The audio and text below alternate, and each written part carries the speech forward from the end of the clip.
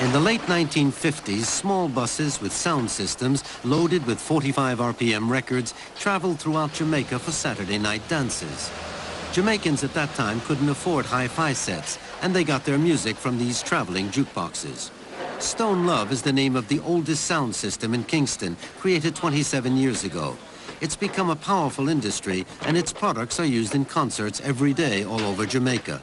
The trucks, the walls of gigantic loudspeakers, and so on are very impressive. Today, Stone Love is a thriving company with almost 100 full-time employees. It uses yellow trucks with its logo Stone in the shape of a red heart.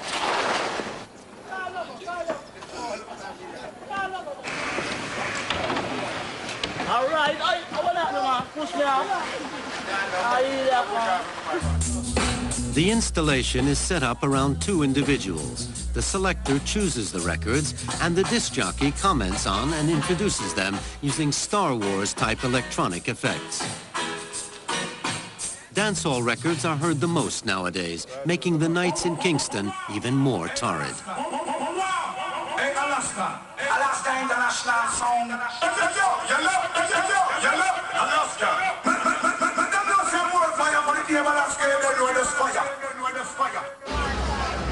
Dancehall is everywhere on the street. Even the names of the places where this very suggestive type of dancing takes place reflects the modern Jamaican spirit in all its glory. The hype manner of dressing is nothing like the way people dress anywhere else. Boxer shorts over long pants, orange sunglasses, geometric-style haircuts, and cell phone kits with the price tag still hanging from them. At the Asylum, Jamaicans dance till they drop to the rhythm, for the most part created by Stone Love.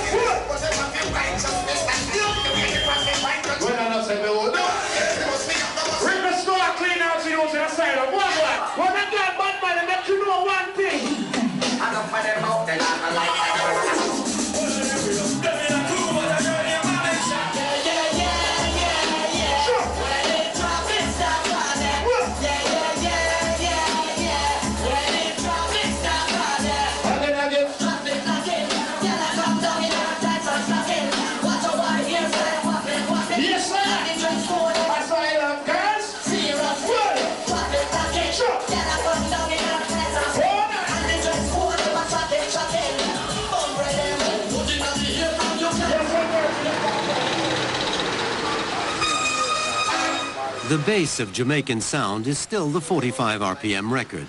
They're manufactured at complexes like Sonic Sound, including recording, mixing, mastering, and pressing. Disc jockeys come here very often to stock up, since new hit songs appear with the same breakneck rhythm as the music itself. New disc jockeys also appear on a daily basis with an original mix of a hit record, and sometimes they disappear as quickly as they come. Old vinyl records are crushed into powder, which is recycled to press new records.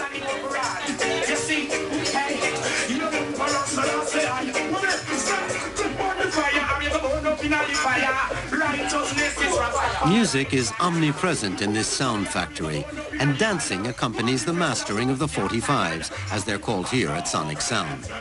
Studios like these encourage encounters between musicians, giving Kingston the reputation of being the Hollywood of reggae.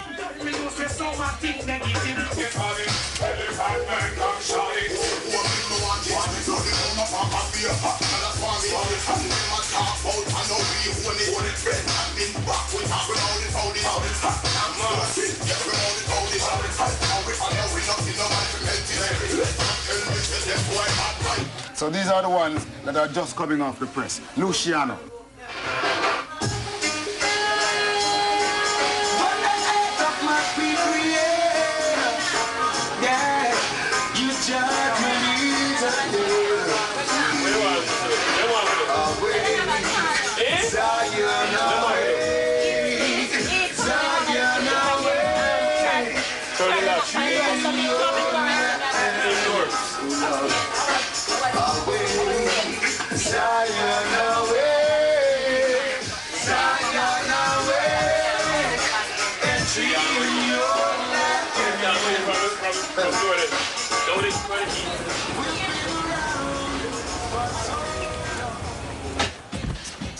Sly is one of the most sought-after studio musicians in the world. He began his career working with Bob Marley, Serge Gainsbourg, and Grace Jones.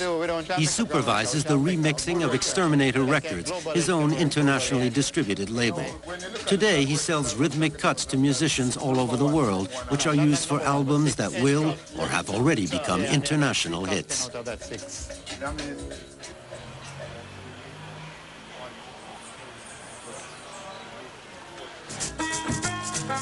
The only way for slaves of different African ethnic groups who spoke different dialects to communicate with one another was through percussion. Percussion was also a way of softening the hard, inhuman treatment on the plantations. Like a reggae number, the African percussion background was enhanced over the centuries by a variety of imported instruments like the banjo, the guitar, and the Barbados rumba box. These instruments, blending diverse influences with African rhythms, gave birth to mento, ska, and rocksteady with the guitar, and finally reggae, with the amplification of the bass line and the guitar. Mento, the forerunner of reggae, is at the root of this industry, which is a source of both wealth and success for the island.